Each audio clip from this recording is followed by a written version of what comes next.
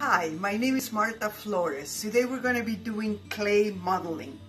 We're going to do clay sculpture of animals. I have some here that I have done, and we're going to make a turtle. I love this one that I made a long time ago.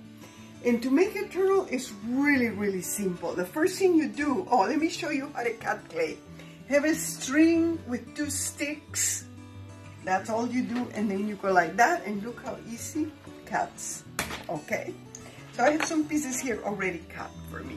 So I make a pinch pot for the shell of the turtle. And some of you who took ceramics already know how to make a pinch pot, where you take a clay and you make a ball, you roll it in your fingers and your hands like that, then you take your thumb and you push it in, and then you take your other thumb and you push it in. And that makes a pinch pot, as we call them, and that is also a perfect shell for our turtle here.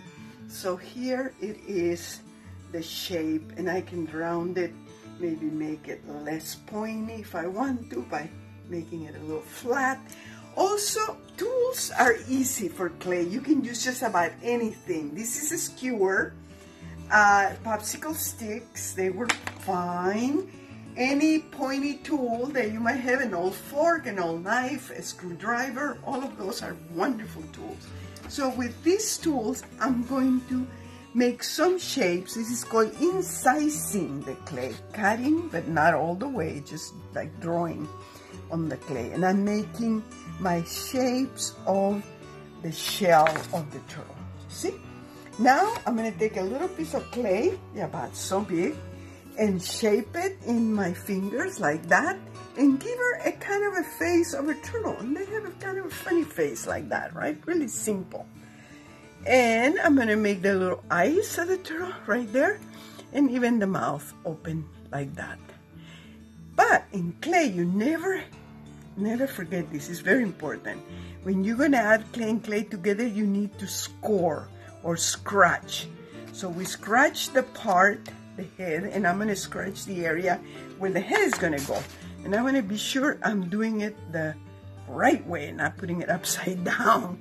So here it is, his head is up like that. Now I'm going to take 4 small pieces of clay, just tiny ones, for the legs. See, it has 4 legs and a little tail sticking out. So 4 pieces that are almost the same size. These are perfect. This will be the tail. The tail is just a little pointy little thing. So it's just like that. But the thing is, scratch. Don't forget to, and the skewers are the best scratchers because they're very pointy and sharp. So there it goes. And then the legs, we do 4 legs. Roll them like this. Squash them with your finger. Make little toes like that. Scratch here, and scratch inside the turtle shell where the legs are gonna go. And there you have it. We won't do the other 4 because of time, but there it is, a shell and the turtle coming out of the shell. So that's simple. Okay, so our next creature is gonna be a dog. I have a dog here, or a little lamb. Try to make animals that are kind of big and bulky. Horses are hard to do. In fact, when I made this horse, you can see I only make the head of the horse, because unless you make big legs like this, or you have a piece of clay where the legs are going to be, it will stand up. Otherwise, thin legs tend to break because clay is heavy. As you can see, it's quite heavy. Okay. So I take a piece of clay in my hands, I give her a good spanking like that, okay? That takes away the air bubbles inside the clay, and it starts to shape the clay the way you want it. Now I'm pressing right here where the neck of the beast is gonna be, and this is gonna be the head, and this is the neck. Then I start pinching the clay where the legs are gonna be. So here's 1 leg, 2 legs, and it's okay if it's a little hollow on the belly, that's fine. Actually, for firing, that's better. So I'm doing my 4 legs. I take my time shaping them into something that looks more realistic, okay? The tail, what kind of a tail do I want for my dog or my sheep? maybe a little tail like that. Maybe it's a bear. Starting to look like a bear, I think. So the ears are roundish for a bear, like that. And the head is a little longer. Look how quickly clay just, you can mold it and make it do whatever you like. This is the beauty of clay. Like a little bear, little cub. So now take my time and I shape it.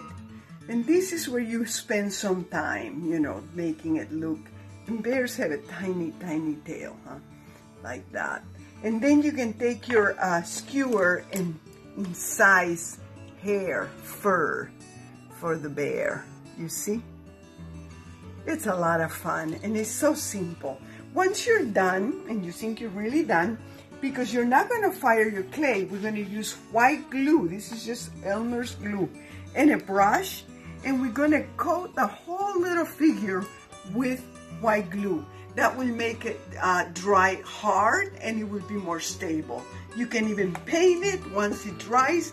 You can use acrylics or any other kind of paint to give her a nice little coat of paint. Okay, thank you so much for watching.